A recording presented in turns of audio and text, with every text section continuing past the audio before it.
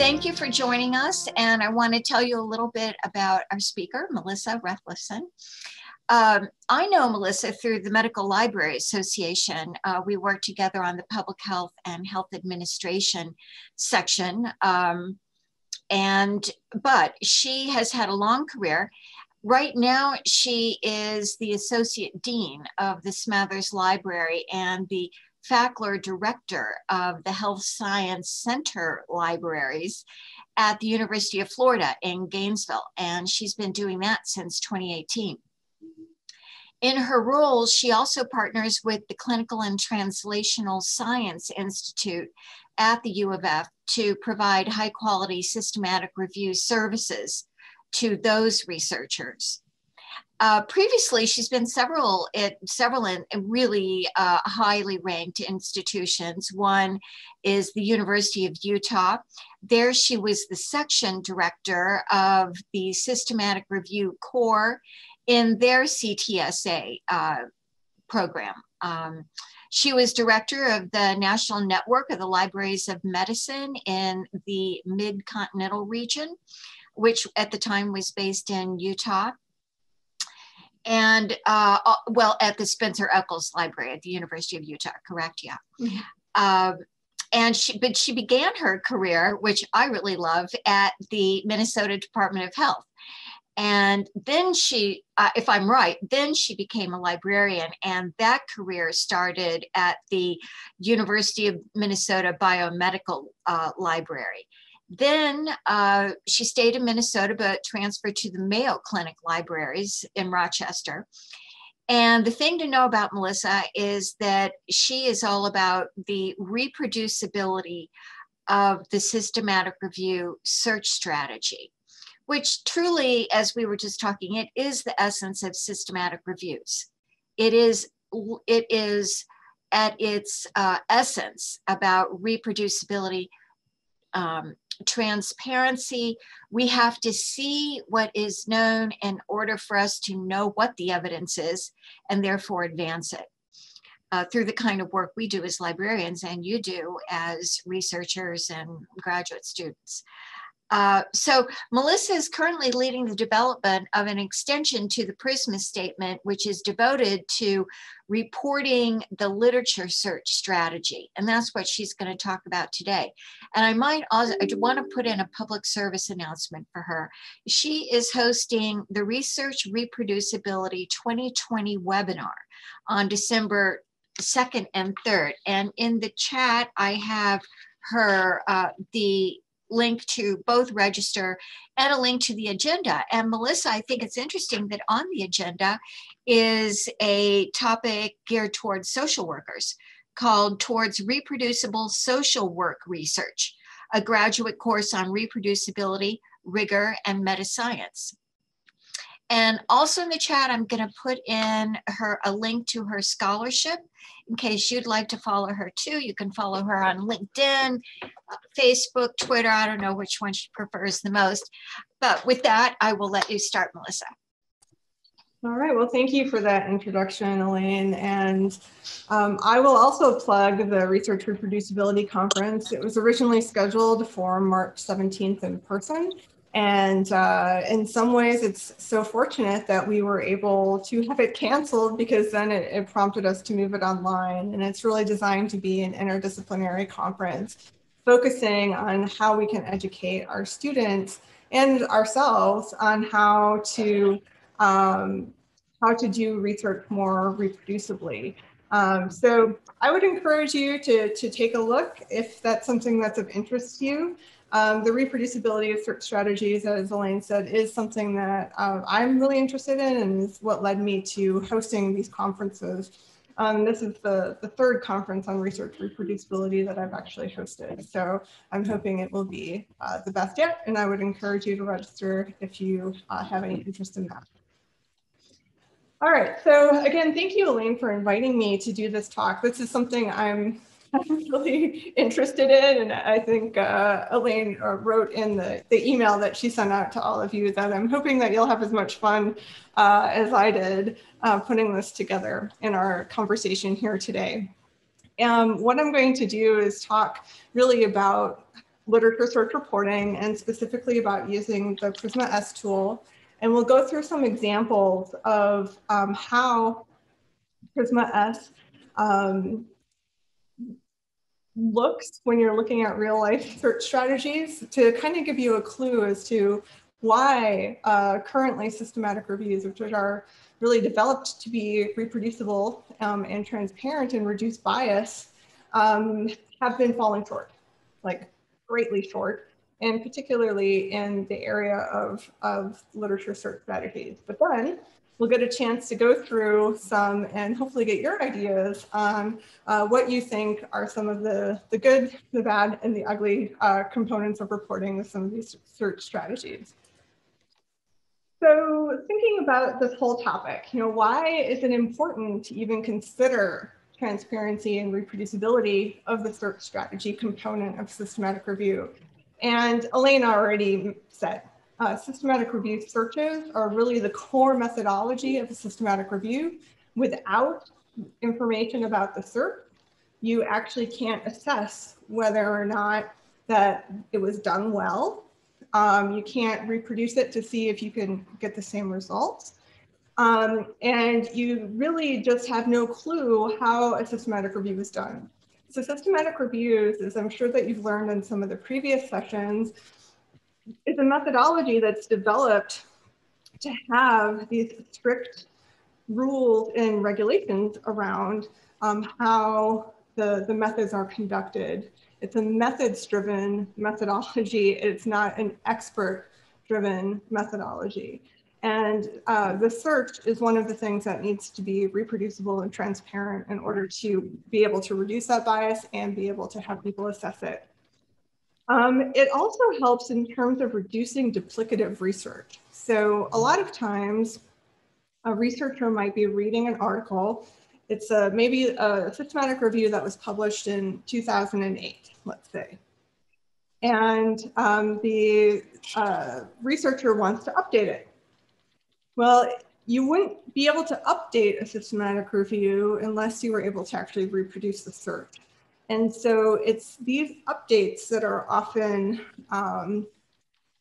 really good reasons to have a search that's reproducible, but also not just the updates, but let's say that you are a researcher, you see a systematic review that's published, they don't have the details of the search, you can't assess if it's any good or not. Then let's say that you decide, okay, based on the fact that you can't tell if this is introducing bias into the literature, you're going to redo it. And you're going to do it yourself because you would be able to trust the methodology that you're going to do better. Well, that means that there might be a lot of effort that was duplicated. If the search is not reported well, even if it was conducted well and designed in a way to reduce bias, it's simply not accessible to the readers and to future researchers who might actually want to utilize that information. So why PRISMA-S? As Elaine mentioned, it's an extension to the PRISMA statement, and it was really developed for a couple of different reasons. But the first, most importantly, I think, was to give guidance to people who are writing systematic reviews and want to make sure that the information that they're presenting is transparent. It actually it was largely inspired by a project that I was doing about reproducibility of search strategies. And my colleague Jonathan and I, who were working on this article together, would get into these long debates about whether or not this specific thing was reproducible or not. If it said databases were searched from inception, is that the same as saying what the date range was? If it said that they were searched up until a certain date, are we supposed to ascertain that that's the date that the search occurred? And Jonathan and I would go back and forth, and we would have all of these arguments about these small details, but they really were important to trying to figure out what was really truly reproducible and what needed to be available in a manuscript in order to reproduce a systematic review. as part of our research, but also research that others had done. And if you came in a little early, you heard me talking to Elaine about some of the researchers who've worked in this area. But essentially, estimates of true search reproducibility range from about 0.004% to maybe 14% of systematic reviews that can actually be reproduced. The smaller range, or the smaller number, was back in about 2008. But you can see it could increase up to 14%, but that's still very, very few systematic reviews. And this is all kind of in the medicine and health field, are actually reproducible. In other fields, it's actually much worse.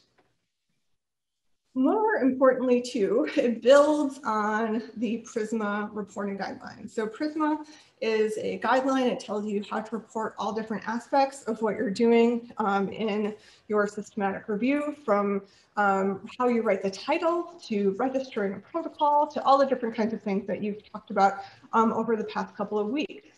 But one of the things that it has done is list a few things that are related to the search strategy components.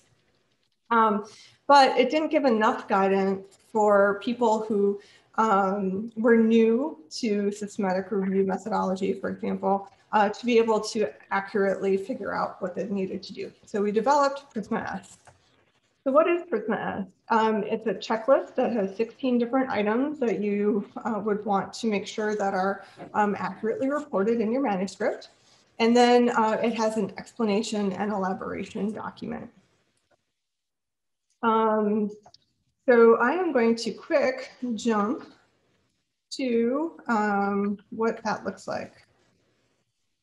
So PRISMA-S, this is the checklist of 16 different items. It focuses on several different areas: information sources and methods, search strategies, peer review, and managing records. And all of these different items are designed to address either reproducibility or transparency, and generally both. And I'm not going to go through every single one of these different items. That would take us way too long, but I'm going to talk about 4 different ones momentarily. So the checklist is something that you can work with and you can submit along with your manuscript to make sure that people know that you have done the work of reproducing your search strategy. I'm going to click on this. And I'm going to show you what the explanation and elaboration looks like. And this is a very long document. And what it does is it will give you the item, which is this top component right here. And then an example from the literature, from the published literature, of a really well done systematic review that has reported something well, and then an explanation of why that particular thing is important to report, as well as a suggested location for reporting, which is down at the bottom. And the suggested location for reporting may say that it should be reported in the abstract and in the manuscript and in the supplemental records, or it may only be in the supplementary materials, and so on. So it's just to give guidance on how you would actually go about doing that, but with a lot more detail than can happen in the checklist. I'm going to switch back to my presentation. Okay, so as I mentioned, I'm going to talk about 4, or just a few items from that list, and I'm going to call them the big 4. But really what they are is the bare minimum that is really necessary if you're going to be reporting a database search as a component of your systematic review. So this doesn't get into things like great literature reporting. All of that is in the checklist, but I'm not going to cover it today. We're just going to go over these 4. So the first one, item 1, is name each individual database search, stating the platform for each, and I'll get into that in a minute. Item 8, which includes search strategies for each database and information source, copied and pasted exactly as run. And item 9, specify that no limits were used, or describe any limits or restrictions applied to a search. For example, date or time period, language, study design, etc., and provide justification for their use. And item 13, for each search strategy, provide the date when the last search occurred. And these are the 4 that I think are the most essential, again, for standard database only components of systematic review. So what does that look like? Okay, so for item number 1, name each individual database search, stating the platform for each. When we talk about a database, we're talking about a database like Medline, for example. Medline is available to be searched on multiple different platforms. So depending on what platform you're using, your search strategy is going to be significantly different. So for example, just for Medline alone, you can search Medline through the Web of Science interface. You can search Medline through PubMed.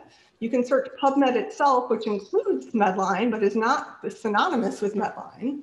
You can search Ovid, you can search EBSCO, you can search all sorts of different platforms, every single one of which you have to search differently in order to achieve the results that you are looking for.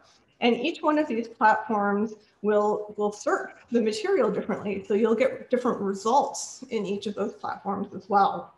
It doesn't seem like you should, but that is in fact the truth, is that you won't be able to get the same number of results in each platform. So knowing what the platform is critical to being able to figure out if you can actually reproduce a search. So in this good example here, this particular author did an excellent job of reporting all of the databases and the platforms. So they searched Ovid Medline with all of the different components, so you know exactly what slice of Medline via Ovid, which is the platform. They searched Embase via Elsevier's embase.com. So there's other versions of Embase that you could theoretically use. They searched Cinol Plus, which is a specific database from EBSCO, Cochrane Central through the Cochrane Library as part of Wiley, and Scopus as through Elsevier. And this one was done extremely well, and there's very few actual examples where you can find things actually done as well as this particular one. For the bad, unfortunately, this one, if you were maybe a casual reader, you wouldn't necessarily know that there might be a problem here, but there is, and it's namely around the listing for Embase. Again, you don't know which platform that's at. PubMed and Scopus are both only available on one platform. The Cochrane Library is actually available on multiple platforms as well, and they don't list that here. So that's the kind of the bad problem with this one. And it looks like Elaine would like me to pause. Elaine, do you want to just take over and show where the databases are? Yeah, thank you. I'm just going to share my screen here. This is the Mattis Library homepage, and this is where you begin your search to find those databases. But I think it needs a little bit of instruction to know where they are. So you would select resources here. And we've got several tabs that you'll find them on, but here's Medline, which is searchable through PubMed, and it looks like that. Here is Medline, which is searchable through another platform named Ovid, which is, you can see, looks entirely different. Also, I want to point out in Ovid that, Melissa, are you going to talk about registering protocols? Okay. Well, in Ovid, Ovid being a platform, we license several different databases in Ovid, and it defaults to Medline, but you can change them. And then you'll see all these other databases. And one that's used where people register protocols that you've heard about on our previous webinars is right here, the JBI Evidence-Based Practice Database. And then you'll see these. Health Star is a good one for health policy for those of you in the School of Public Health. Here is, go on just a second. If I could also throw in there, you'll see that in the databases that Elaine pointed out, these Ovid HealthStar ones in particular, that each of those have different date ranges after them. And for Ovid databases, it's critical that you list what those dates are, because that tells you which slice of a particular database that you're searching. And within the Ovid platform, there's many, many different options for each of these databases. Thanks, Elaine.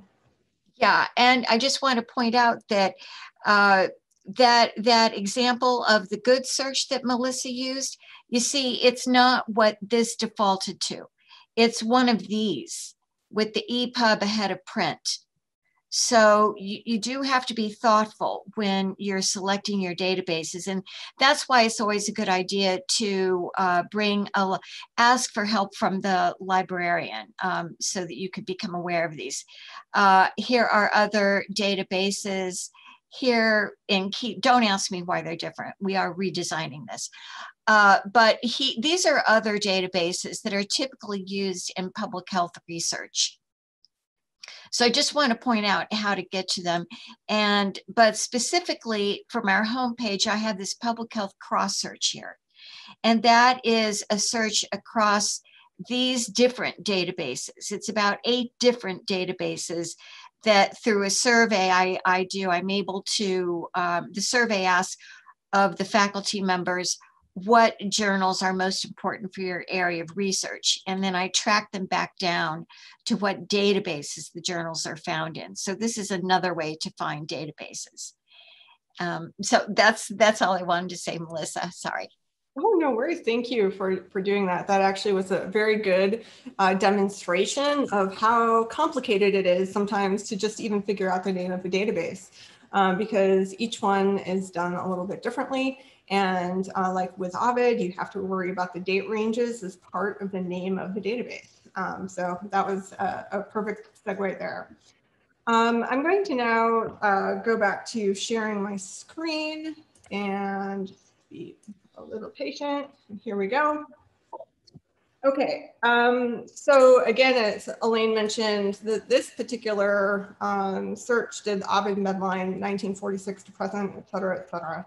And that is an important component to list because it will tell you in this particular one that they're searching for things that are published ahead of print. They're not just things that are indexed in Medline as of yet. And that's a big distinction to make. So that's why, again, it's very important to be very, very specific about your databases. Okay, so now we get to the ugly. This is unfortunately quite common. And I'm just going to see if anyone would like to put in chat why they think that I think that this is awful. Any guesses? Or feel free to unmute yourself as well. Okay, someone says no detail. Yes, there's definitely no detail.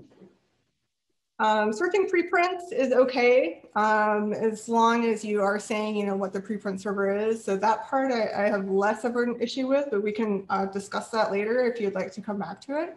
Any other thoughts? Okay, so the big one is that they've listed several things that are not databases. Yes, they are search engines and not databases. So they're platforms and not databases, essentially. So EBSCOhost and ProQuest, both of which are platforms. Each of them, EBSCOhost alone, you can search something like 800 different databases. ProQuest, dozens and dozens of different databases.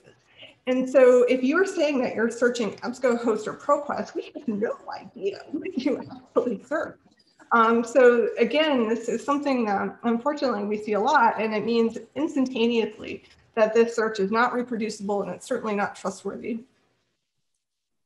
Okay, so the second one that I'm going to talk about, item 9, specifying that no limits were used or describe any limits or restrictions applied to a search, such as date or time period, language, study design, et cetera, and provide justification for their use.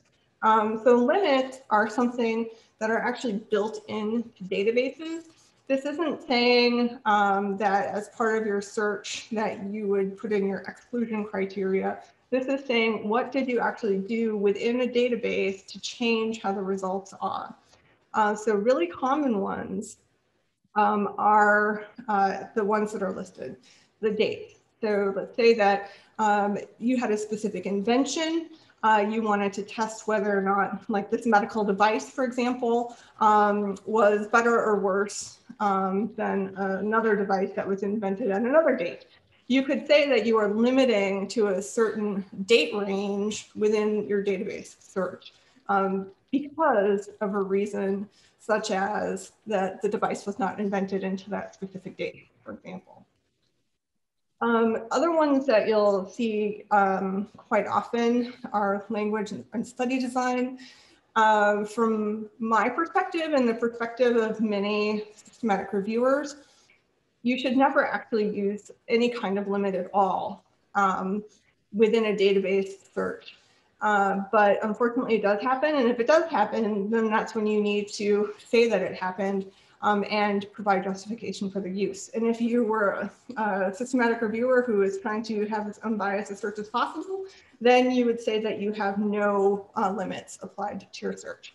So in this particular example here, what I'm terming as the good example, they're saying that they're excluding these different study designs by excluding publication types, which is a limit that you can put into many different databases. They also say that they included all languages and then that they removed non-English results during the review process. And that's a really important distinction to make because some people will say that they limit to English. And some people will say that their inclusion criteria is English. And sometimes it's not entirely clear as to whether or not the limit was applied in the database, which makes a big difference to the results that you get, or if they applied it afterwards by hand looking at all of the different results that they got. And so this one is very clearly written. And then they also say to improve specificity, the updated search, so that was the search that they did several months down the road to catch anything that had come up in the interim, was limited to human participants. Again, you should never limit to human participants, but at least they said that they did it and they said why. So the to improve specificity here is the only component where they actually did write a justification, but at least they had at least some sort of justification.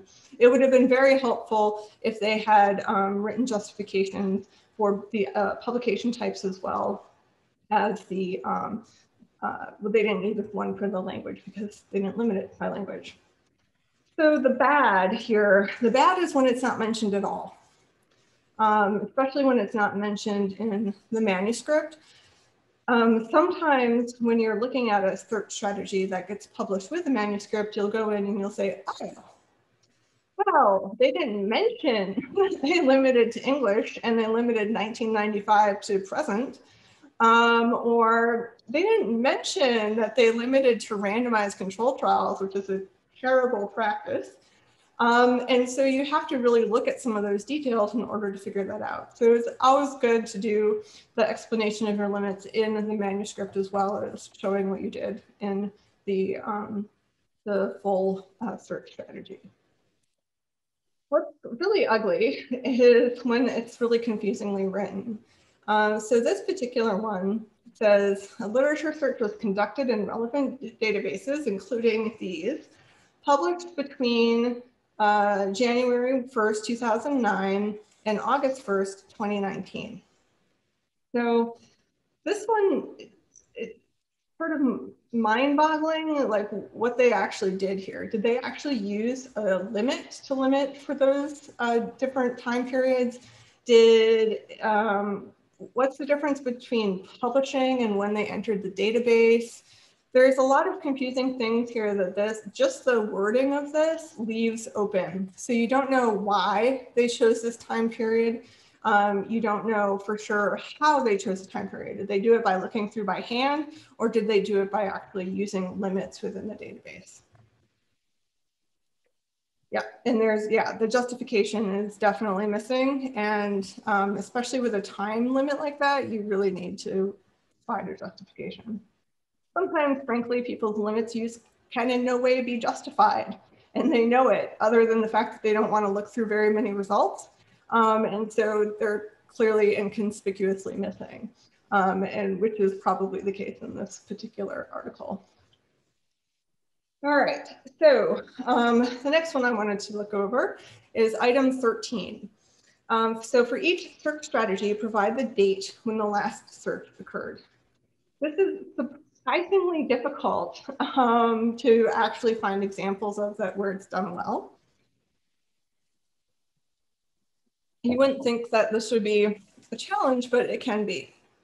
And the reason why you want to have a date when the last search occurred is so that someone who comes along in 10 years and wants to update your search can search back to a certain date that something was entered into a database and then go and search from there. Or sometimes people will go back a year or 2 years just to ensure that they are getting all of the results, but that they're not redoing all of your work.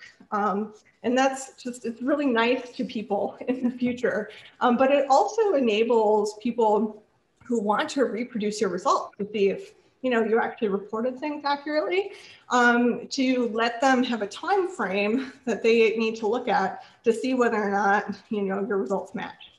And so it's really helpful to be super specific about this. It's very easy. All databases were searched September 13th, 2019. We did the journal table of contents searches on October 10th. And then we did a final updated search on March 23rd. Very simple. Now, when we look at examples where it's not as well done, then we have things like this one. So this is the same, this top one is the exact same example from the previous search. We don't know, for example, did they search on August 1st? Or was it limited to August 1st? It's very unclear. And so again, having that search date is helpful in making sure that it's incredibly transparent so that people can reproduce what you're doing. This other one that's below, the literature search was performed between November 1st and January 15th. Well, that's a pretty big range and would actually make kind of a considerable difference. Also, which database was searched on which date. It would be okay to have this in a manuscript if then you had all of the dates in your supplementary files so that people could say, for Ovid, Medline, I searched it on November 1st. For Embase via embase.com, I searched it on December 15th, et cetera. That would be okay, but as is, it's currently not. That's one thing that I find incredibly annoying, and so I put it in the ugly category, is one that I mentioned a little bit earlier in my talk, which is when people say things like, they searched in these databases from the earliest record to a certain date. Well, does that mean that they searched on that date? Does it mean that they searched up into that date? In this case, I'm guessing that they searched on that date, but then really what they're trying to say is they searched everything published up to that date, but it doesn't necessarily get entered into the database at that point. So it's very, very finicky to try and sometimes figure out what the authors are actually trying to say. So clarity is good. And this one is like the simplest one to actually be clear about. So be clear about it. That's what I would recommend. Okay, and then this one is the one that sometimes tends to be the most well-reported these days, but it used to be one of the worst reported, which is to have search strategies published with articles. So back in the day of the original PRISMA statement, which came out in 2009, and prior to that, there was another reporting guideline called Quorum that it was based upon. Journals had this thing called, print versions, and it cost them money to, publish the print. And so they had things like, page restrictions and But when things started moving online more and more, journals started introducing supplementary files. They started being able to accommodate more information actually in a manuscript. And so now with PRISMA-S, as well as with the latest version of PRISMA, PRISMA 2020, which was released in preprint a couple months ago, we are now recommending that all search strategies be included. So not just one, which PRISMA and Quorum recommended, but every single search strategy that is searched, whether it's in a database, an online journal, Google, whatever, you know, include every single search strategy that you have. And the important part too is to have it be copied and pasted exactly as run.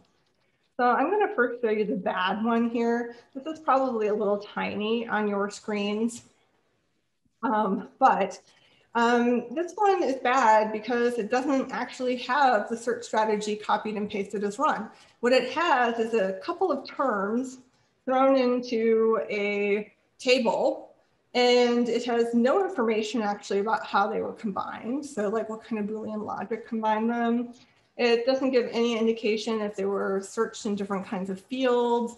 We have no idea, for example, what this plus means right before community engagement. There's a comma. I mean, pretty sure that there's no database that uses commas except for Embase using them as part of field codes, et cetera. But it's not clear what they did. They just threw out a bunch of search terms. It's totally useless information. Now, a good one, on the other hand, might look like this. Let me see if I can quick find it here for you. This is an example of a supplementary file that includes actually everything that you would need to include in a supplementary file for a database search. So for this particular one, they have this is starting with the Ovid Medline search. They have the date range of the different Ovid file that they're using, and they have the search strategy copied and pasted exactly. So you know exactly what they did, including the lines where they got 0 results, like in this particular case. You keep scrolling down, you see it's a lovely, beautiful search, fully reproduced. You can see exactly at the end how many results that this particular search got. And then they go on to their next database.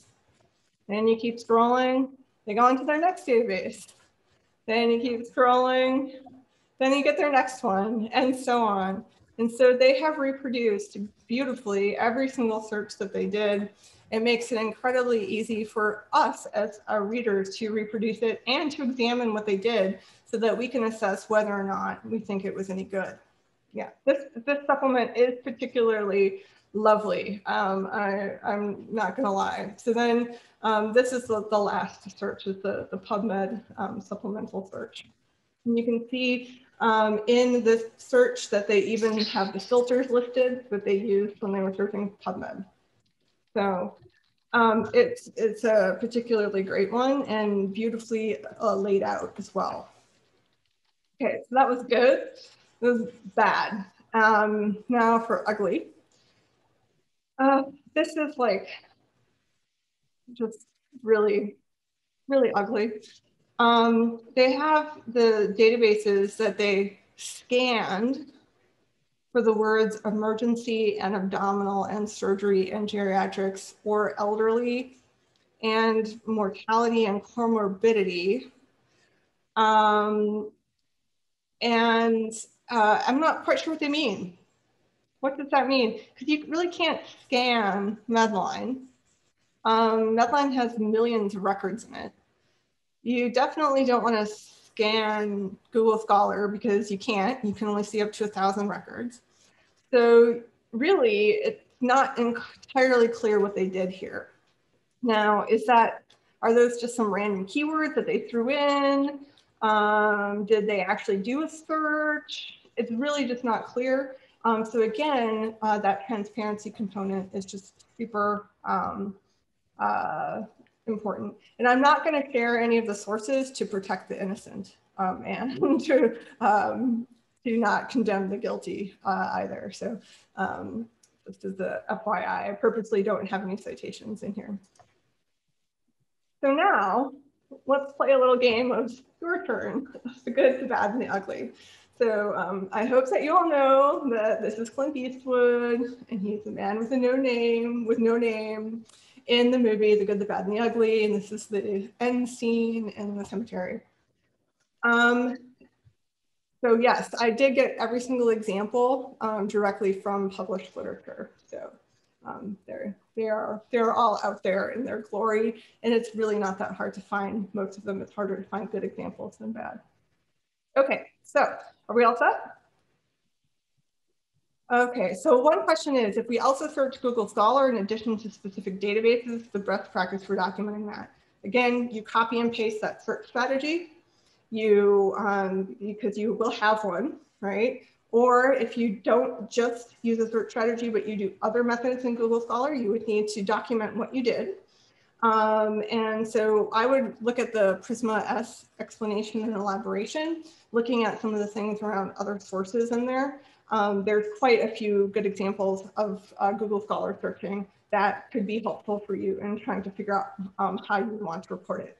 Most of the time people use Google Scholar as a database. And so it just needs to be reported in the same way. What's the date that you did it?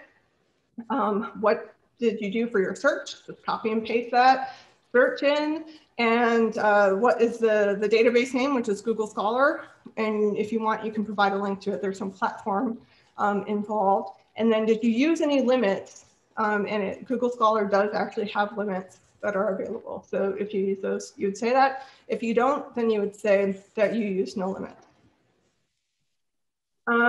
Elaine asked, if you can only search 1,000 records in Google Scholar, is it a good database? Yes, it is. One of my colleagues and I did research on looking at unique records found in different databases, and Google Scholar is one that does produce unique references. So yes, I would recommend searching it.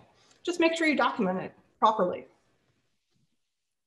Okay, now, any other last questions before I go on? All right, so this is your turn. So feel free to type in the chat if you feel more comfortable, or unmute yourself, and we'll go forward. So here we go. Is this search reporting the good, the bad, or the ugly? I'll just read it out loud as well. We searched PubMed, Embase, Cochrane, Web of Science Plus, Global Health, CINAHL, and PsycInfo for studies regarding, et cetera, et cetera. The search strategy included key terms and medical subject headings for these subjects as defined by the World Bank. A sample of the search strategy is provided. A research librarian supported the selection of each search strategy to maximize results. The search was conducted February through May 2019, and the resulting articles were imported into RefWorks and then into Confidence and deduplicated. Okay, so what do we think? Good, bad, ugly, and why? Thank you, someone, for saying good. Any thoughts on why you think it's good or what you think is good about it?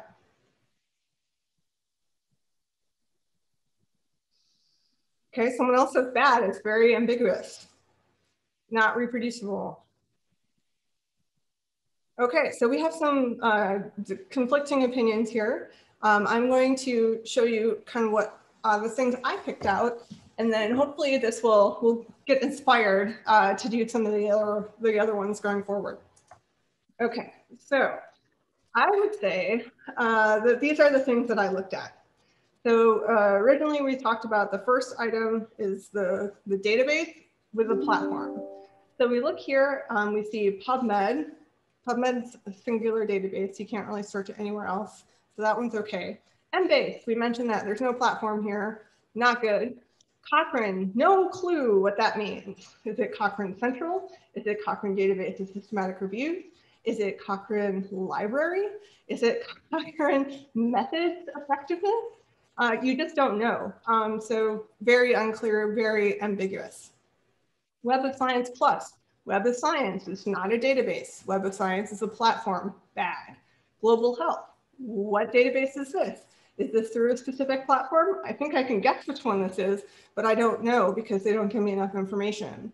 CINAHL, PsycInfo, both of those again can and have been in the past searched in different platforms. Right now, CINAHL is only available on one platform, but it still should be listed here. The other thing that I noticed was that it said sample of the search strategy. This is like raising an immediate red flag for me. Sample of the search strategy. It should be all of the search strategies copied and pasted exactly as run. And if it's a sample of a search strategy, you don't know, first of all, you're not going to get the one for all of the different databases. But probably most importantly, you don't know if it's actually the one that they ran or if it's just some random one that they made up. So it's really not clear what you're getting if you're seeing a sample of a search strategy. And lastly, one of the things that we had talked about was the date. So this one again, it says that it was conducted February through May of 2019. It could be worse, honestly. At least they have a date listed where they conducted a search. So it's slightly less ambiguous. It would be nice to actually have that date. So I would say that there's a little bit of good, a little bit of bad, but largely this one is pretty ambiguous. Any questions about that? The man with no name says bad. Okay, not seeing any questions. Let's go on to the good, the bad, the ugly, number 2. All right, the databases utilized were chosen for their coverage and included the following databases: ERIC, Academic Search Premier, Sport Discus, Psychology and Behavioral Sciences, PsycInfo, Education Source, Social Science, Citation Index, Cochrane Databases, Systematic Reviews, and Education ProQuest. The systematic search, Table 1, spoiler alert, it's the table I showed you earlier, was conducted in 2017 and included X, Y, and Z terms identified by national experts. Okay, what do we think about this one? I popped in quite late, so I'm not sure if this is even on point, but I wonder with how they wrote schools health search terms, community engagement specific search terms, instead of just saying that, should you be including the actual terms themselves? That's a great question. And this is something that comes up all the time. When we were creating PRISMA-S, we asked for every single possible piece of information that people thought might be necessary for reproducibility. And one that did not come up was anything about the narrative description. And in fact, we as authors greatly feel that putting search terms in, like example search terms, is actually detrimental to reproducibility. So that part, I'm really glad that you mentioned that, because that part is not as descriptive as you sometimes might see, but surprisingly doesn't really have an effect on the reproducibility. If their systematic search that was in Table 1 was actually their search and not just a bunch of random terms, then we would have a better search. So thank you for volunteering and stepping in. I appreciate that. Thanks. Okay, so we have a couple of other no dates for the year of the search. Yes, thank you, Elaine. That is correct. It was conducted in 2017. That is super unhelpful. Yep, no specification of how things were combined, which we had seen in the table earlier. And then someone said, is Education ProQuest a platform? I actually am not sure what Education ProQuest is. That's one I would have to go look up. ProQuest is definitely a platform. Whether or not they have a database that's just called Education or Education ProQuest, that one I'm actually not sure about. I'm not familiar with it. I did actually look up this one in the middle called Psychology and Behavioral Sciences. And interestingly enough, what I think it is a partial fragment of Academic Search Premier. So they really didn't need to search in both of them because they already searched in Academic Search Premier. But they didn't list any of the platforms for any of these. ERIC, you can search in multiple places. Academic Search Premier is only in one place. So that one you could sort of guess. Sport Discus, you can search in multiple places. PsycInfo, same. Education Source, no platform listed. Social Science Citation Index, you can really only search that in one platform mostly these days, but it still would be helpful if they listed it. Cochrane database of systematic reviews, you can search in at least 2 different platforms. So again, they didn't really get that one well done. So these are the different areas that, again, that I noticed. So the lack of listings of, excuse me, of the platforms, no specific date, and then the fact that their search actually was not copied and pasted.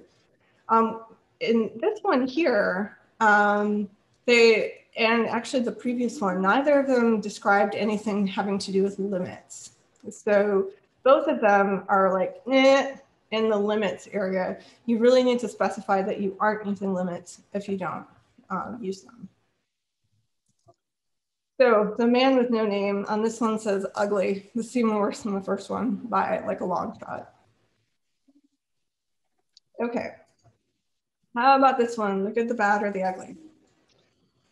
We searched Medline in process, Embase, PsycInfo, all via Ovid, Web of Science, Thomson Reuters, CDSR and Central via the Cochrane Library, and CINAHL EBSCO from 2004 to January 2017. The additional file has the Medline search strategy.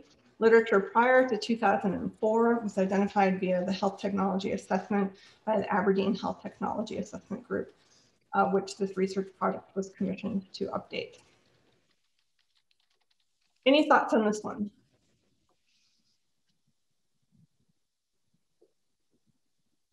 Okay, I'm not seeing any typing. So this one, they did a really good job on listing the platforms along with the databases, with one exception, which is Web of Science is not actually a database, it's a platform. So they should have listed what the databases that they searched in Web of Science were, not just listing the platform. They did this searching up to January 2017 thing. Again, not clear. You don't know if that was a date limit that they put in or if that was the date that they searched. It's very unclear based on how they wrote it. They do have a Medline search strategy that they included. It doesn't say it's a sample. So, and a spoiler, I will say that that one was actually fine. And then they also say how they found literature prior to 2004. So that's the justification for why they actually had the limit of 2004 to begin with. So this one actually used limits. It had a justification for why they used a limit, which was that they used another source to find it. They did a relatively okay job with a few exceptions. So it's still bad because you still can't tell when they searched, but it's definitely approaching much better. All right, so here we go. Here's another one. The following databases were searched systematically. The search strategy took the following form. The searches were not limited by language. They were run from database inception. The approach to study identification is transparently reported in the supplementary material. Any thoughts on this one?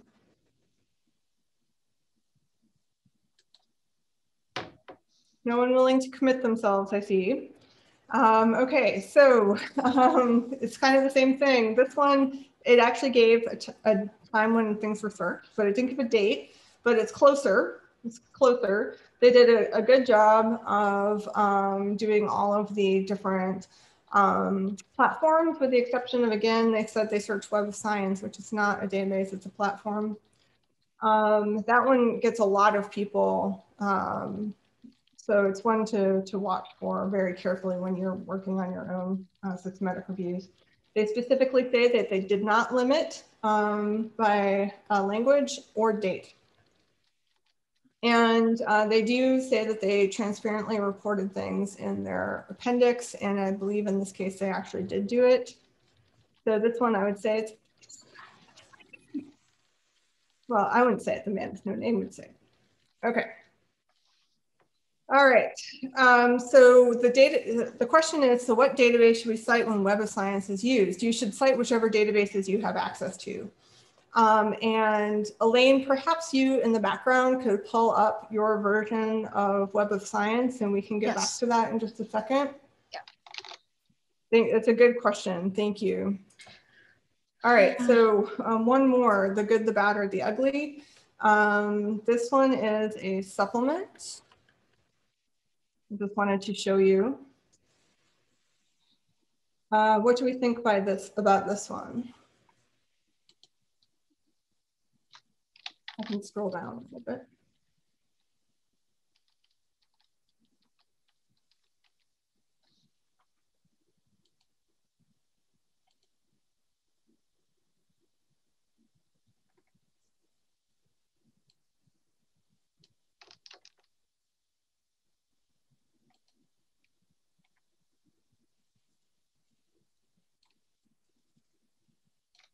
This one goes on and on. This is actually the supplement that was referenced in the last document. Melissa, I'm going to break in here just to say that I've got to go to a physical therapy appointment. So Okay. I've left you all in the chat links. All of these links can be found on our systematic review guide. And, you know, Melissa, maybe you'll look at it sometime and make sure that the things you referenced are in that guide. I just want to thank you all for participating. And if you want to offer a testimonial for our next series, I'd love it if you would just write me a sentence and send it to me. And Melissa, I'm going to hop off. I'm going to leave the Zoom on. Have a great day. Okay, thanks very much. I'll just close by saying one thing, which is that was one of the best reported searches that you'll ever see. And so though they had said in their paragraph that they searched in December of 2015, they actually in the supplement reported the exact date for each of the databases. They listed the host for each of the databases as well.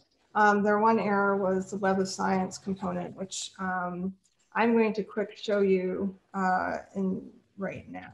Hang on, give me a second.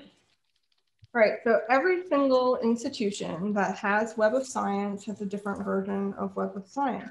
And they also have a different version of what's called the Web of Science core collection. It depends on what your library purchases. So I'm going to go and show you what my library is, and then you can go and try and figure out what your library has that you might look at. So I'm going to go to find all databases. I'm clicking on Web of Science, which is a gateway to different databases. Right now, the database that it says that it's searching is Web of Science core collection. If I click on Web of Science, let's see, where am I going? More settings, excuse me. If I go under settings, when I'm looking at searching Web of Science core collection, it will tell me the different databases that are in my version of Web of Science core collection. So I've got 4 different databases that I'm searching, and these are the different dates that my library has paid for as part of our license. Go to someplace like Harvard, maybe even Tulane, they might have like 25 different databases listed here. They might have one database. Yeah, please. Yeah, let me just quickly show you ours. Can you see my screen? Nope. Nope. Okay. I thought you were gone. I'm sorry, Elaine. Yeah, no, that's okay. All right, so this is, I'm going to go back and show you how I found this. Here is our home page. And here you select resources, and it goes to find articles, Web of Science. And now to see what Melissa, so first of all, you see select a database. And this is a key thing, you know, it wasn't, one thing I had to learn in library school was to read these web pages, because what you are looking for is not always what's on display. So here are databases, and you see for each one, it explains what they are. This is a comparable to what Melissa was showing us. These are the core collections. But you'll see that the dates were actually different between our 2 libraries. Ah, mm-hmm. I did. Okay, well, now I'm going to go to my appointment.